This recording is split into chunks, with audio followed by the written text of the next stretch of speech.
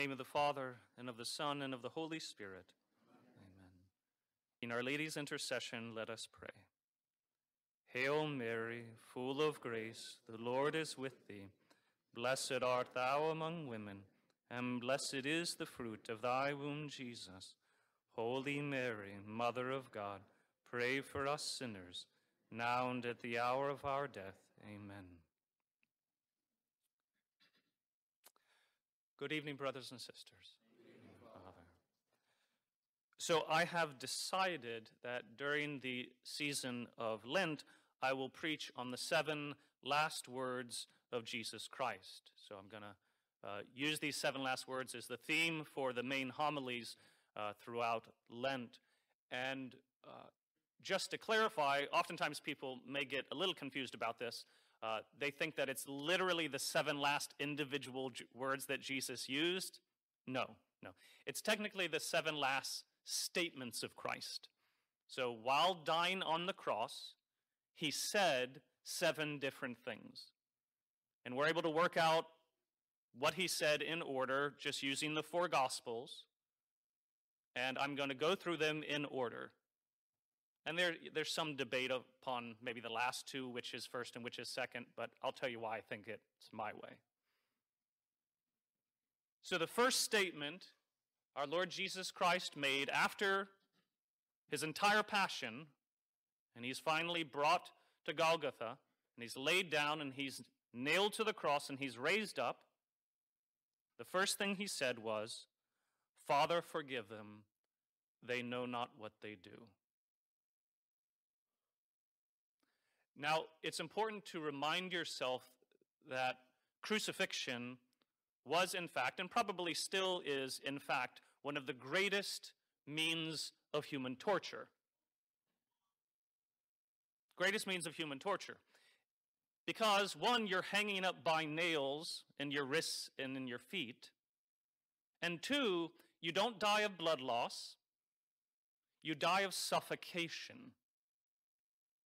You choke on your own spittle, and it takes hours, even days. It's a slow, agonizing death. And the reason is it's nearly impossible to breathe. Nearly impossible to breathe when your body is nailed to a cross like that because of the tension on your chest from your arms. The only way to get a breath is actually to pull up on the nails in your wrists and push up on the nails in your feet. But the Romans, being good at torture, put the nails in the wrists right through the main nerve.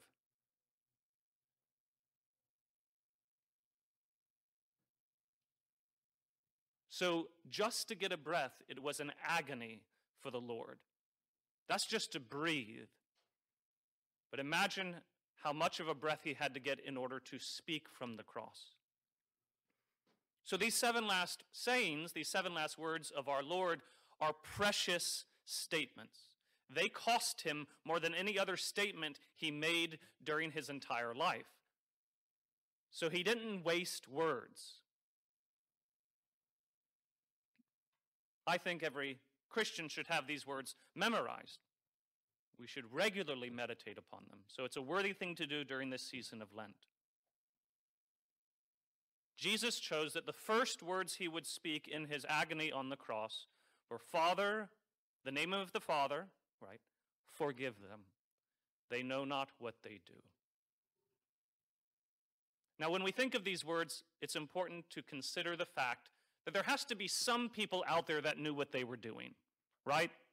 I mean, I think we can assume that there were some people out there who knew what they were doing. But he still pleads, and he still makes excuses for us sinners. "Father, forgive them. They know not what they do." One of the things my dad said to me when I was having some problems with a kid at school is he helped me think of how this other young man was probably suffering in his home. Who knows what was happening? It was purely conjecture, just theoretical. We had no idea. But he said, if he's being treated this way in his private life, and we don't know about it, maybe that's why he's acting this way towards you.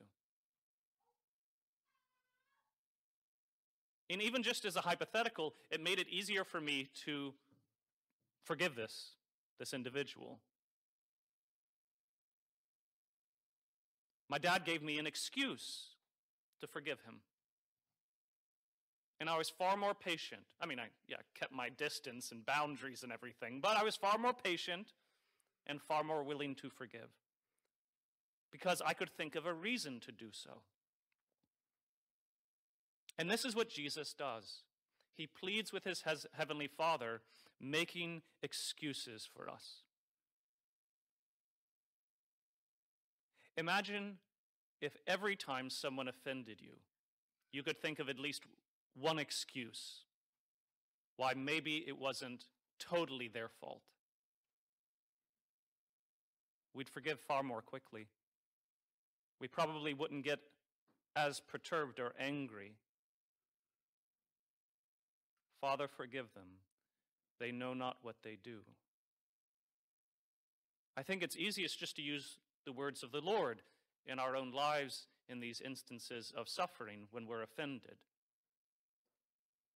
They must not know what they are doing.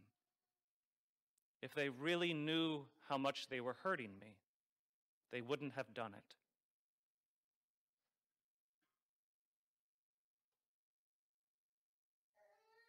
So during this season of Lent, especially during the first week or two in which you're going to be a little stressed out because of your penances, right? Especially if you gave up something that you're really used to having regularly. It's going to take a couple of days at least to get into it, to get over the initial shock. Remember these words. Don't take offense so easily.